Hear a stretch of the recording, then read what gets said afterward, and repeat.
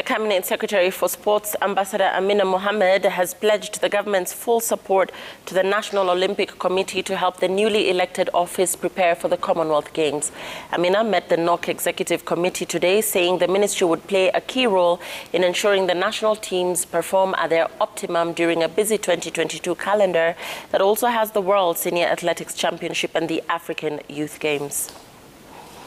So it's a very great part here, and I think all of us are up to the task and improved, and then together, collaboratively,